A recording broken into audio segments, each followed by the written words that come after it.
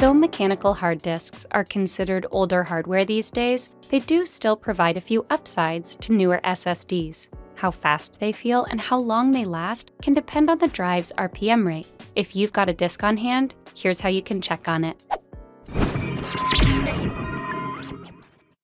The easiest way by far is to look for any external markings or labels on the drive itself that outright state its RPM. That aside, any documentation that came with the drive may give you the information you need. Barring that, searching for the drive brand and exact model on Google might just work. Aside from that, you can check on your hard drive's RPM rates through third-party apps if you want to be absolutely sure. For this, we recommend the free and open-source app Crystal Disk Info. Just click on the link in the description below to visit the page and download the installer. Once it's installed, open the app and you'll get an overview of the overall health and stats of your connected disk. To check your drive, click on Disks at the top and select your hard drive by name or disk size. You'll see your driver's rotation rate at the top right, and that's all there is to it.